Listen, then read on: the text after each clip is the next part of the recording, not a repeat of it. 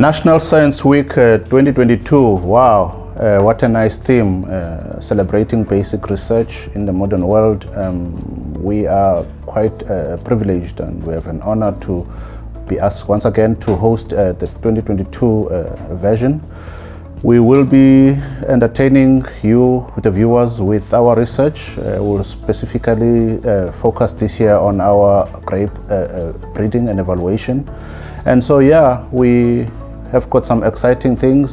Grapes are very important for South Africa. We want to continue producing good cultivars that can compete globally, as they've always been doing for the last number of years. So yeah, welcome to the Institute in Bay. Since its inception in 1952 and first releases in 1965, the Agricultural Research Council's table grape breeding program released a number of cultivars. However, changes in the consumer preferences necessitate regular revision of aims. New seedless cultivars are developed by in vitro embryo rescue techniques, while crosses to develop seeded cultivars with unique characteristics are also made.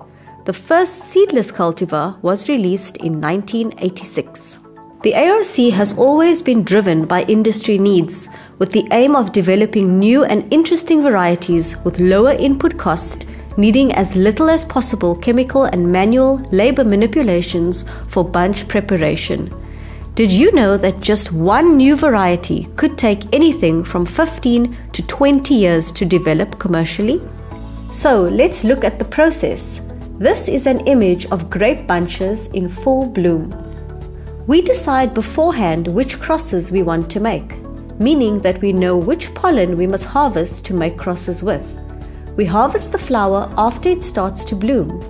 Then we sift it on a clean glass plate and thereafter collect the dry pollen, which is the male part.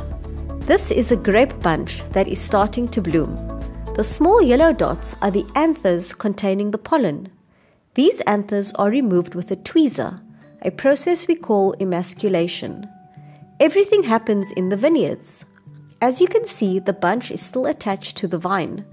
Once all the anthers are removed from the bunch, you close it with a paper bag to ensure that no other pollen is able to pollinate your emasculated bunch.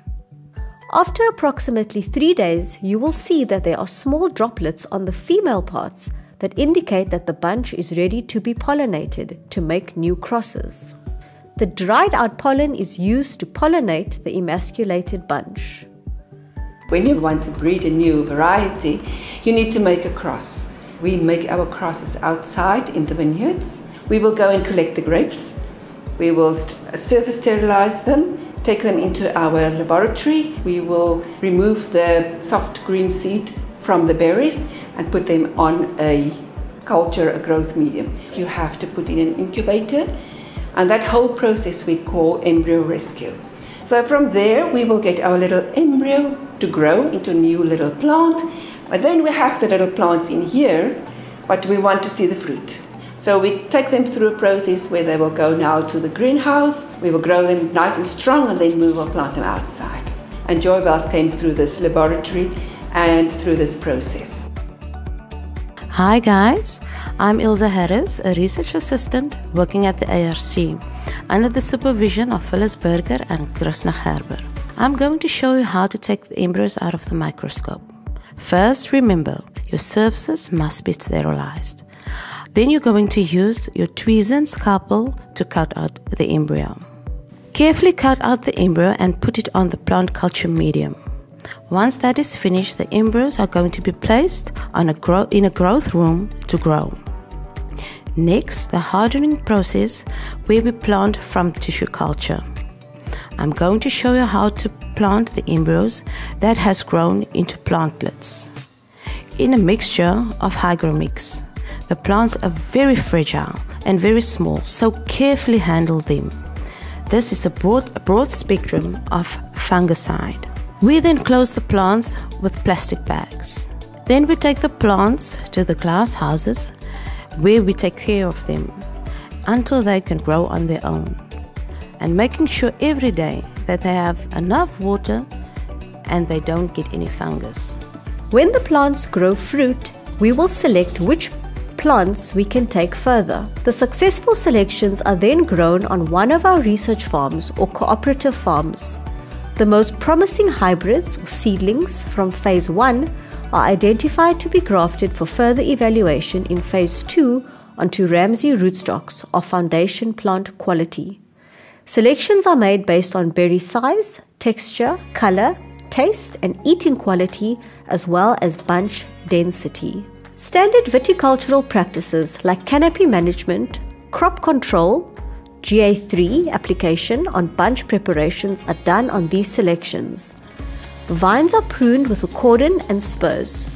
Viticultural practices are adjusted for each selection as needed.